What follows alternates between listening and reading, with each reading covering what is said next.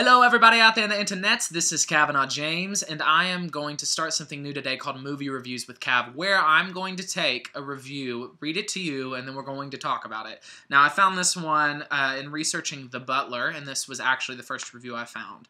The movies was very touching and hearting-breaking. This was a great movie that had so many meaning in it, telling the true about what our partners had to go through in order to making better for use to live. Things has come a long way. Thanks to all the peoples and families that had lost their lives to make it better for others.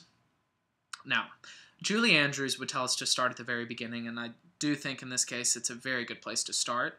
The movies was very touching and hearting-breaking. And it's like, I read this, I'm hearting-broken reading this, because it's like, I just know that I could put, like, a dictionary in front of her, like, in between, like, a picture frame and, like, a pillow, and I'd be like, sweet baby, which one is the dictionary? And she'd be like, beach ball! And then, like, I'd want to, like, throw something really hard at her, and it wouldn't be good, and the police would come. Oh, so I get it. I'm hearting-broken. This was a great movie that had so many meaning in it, and this is really important to me because, I mean, a lot of times you go to a movie and it's like, that there was only one meaning in it. But this one, you could say, like, how many meanings were there? And she would say, so many. So there's so many meaning in it. Telling the true. Ooh, that'll preach. You better tell the true, girl. You better tell the truth, girl. I get that. You better tell that true. I got a true, you got a true, we all got true. Tell the truth about what our partners had to go through in order to making better for use to live. I'm assuming she's talking about parents. I'm just gonna delete the T for her and assume that's what she's talking about. Parents had to go through in order to making better for use to live. Apparently, they didn't have to go through 5th grade English. I would assume had they, she would have been born with maybe a little bit more knowledge of the English language just inherent in her bones than has come across in this review. Then she says, things has come a long way.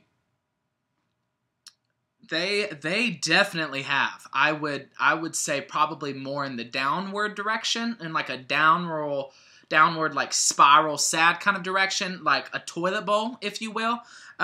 You know, things has come a long way. Definitely in the education system, for sure. So, you know what? Things has come a long way. You got it, girl. You nailed it. Go get some ice cream. Thanks to all the peoples and families that had lost their lives to make it better for others. And that's sweet. She gives a little, you know, to everyone gone before. Which I think is interesting because I have this theory that if we were to take, you know, a revolutionary soldier from like 1775, 76, and we were to make him watch like one episode of Courtney and Kim Take Miami, or Chloe and Lamar, or Keeping Up with the Kardashians, and then maybe like read him this review, you know, he'd like look at it and be like, I'm out. Like, I'm out.